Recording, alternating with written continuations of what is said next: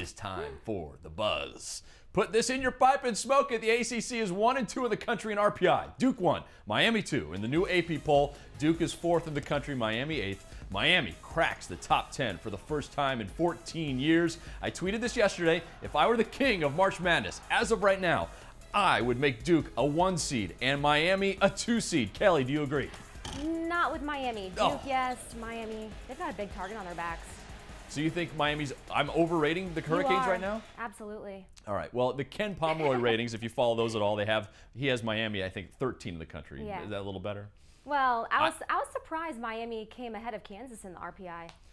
Miami Jim Larinaga has cracked the code on the RPI because they had a couple losses that are a little disappointing, but nonetheless, number 2 in RPI. Okay, people are still buzzing about the Super Bowl. People had 34 minutes to kill time. So, Kelly, they tweeted and tweeted and tweeted, didn't they? Yeah, and we got reaffirmation that some people have nothing else to do but create Twitter handles. When the Super Bowl lights went out, they created the handle Super Bowl Lights. Perfect. Nothing more clever than that. And they tweeted, only Beyonce can turn me on.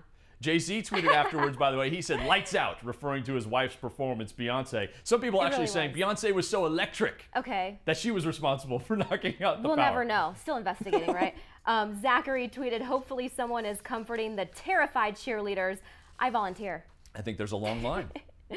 And MLB, I love this one. Jeff and I, we're baseball people. We thought we'd take this brief pause to remind you, pitchers and catchers report in 8 days. Now it's 6, Jeff.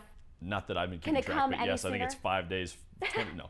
Yeah, I know. Exactly. Baseball starting up next week. Could not be more excited about Florida and Arizona. Now, in 20 years, you may not remember right away which teams played in the Super Bowl, right? Super Bowl 47.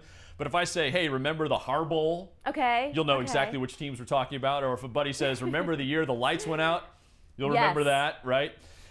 So again, that's what we're asking you. Is that what are you remembering most about the Super Bowl? Also trending, National Signing Day. It is tomorrow. Tomorrow morning, college football coaches sit next to their fax machines and wait for high school football players to send their national letter of intent. By the way, why do they still use fax machines? Does this make any sense in the digital age? Keeping it old school. Apparently. Emails can be hacked. Fax machines, I'm not sure. I like PDF files. No, most guys have already announced where they're going, but Kelly, if you guys are waiting until the big day. Yeah, this is really good. They're, of course, waiting for the big day. Everyone trying to outsplash each other with, crazy ways to announce. But you got to look back to Isaiah Crowell. He had the puppy. Oh, I forgot. This is classic. A live prop. No hats. No T-shirts. I'm not sure if his buddy sitting next to him was even aware of what was about to happen. Because he's got this look like, where did the puppy come from? Now, fortunately, the bulldog puppy was just a puppy. Which goes back to last week. You were asking puppies or kittens. So I was. it all ties together here on ACC Live Trending. It really does.